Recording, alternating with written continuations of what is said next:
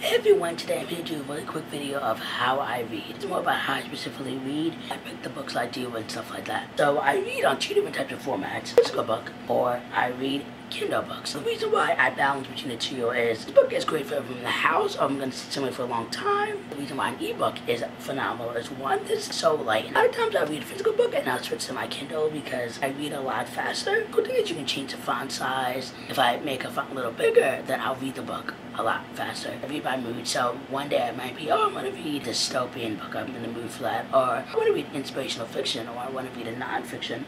A lot of times it may depend day by day, it may depend week by week. That's how it is for me personally. I kind of bounce between books until I finish books. So that's why some books I've had on my shelf for a long time that I've started, I just haven't finished. Other books I buy right away and I'll read them right away, so it kind of depends for me. So, how do you guys read? Do you guys, it's a one book and you read that book straight through, you read another book? Do you bounce between books? Do you read only physical books? Do you read ebooks? Do you read both? Let me know in the comments below. Please give it a thumbs up and subscribe if you're not subscribed already. And I have on my social media and my blog down below. I hope you enjoyed this video on how I read and have a